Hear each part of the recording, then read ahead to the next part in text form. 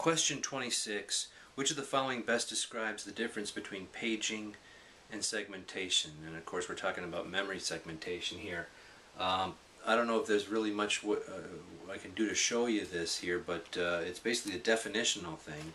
Paging is taking fixed sized areas in memory, and segmentation is allocating memory in different sizes case by case. So the question, the answer A, paging breaks a process's virtual memory into physical units that are the same size, whereas segmentation breaks a process's virtual memory into logical units that are typically of different sizes. That is correct. A is the answer.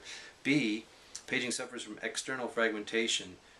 No, it's segmentation that suffers from external fragmentation. C, paging requires page tables, and segmentation does not require segment tables. Yeah, the segmentation requires segment tables. D, paging requires one page table per process, where segmentation requires only one global segment table for the entire system. No, that's not correct. Paging can require more than one page table.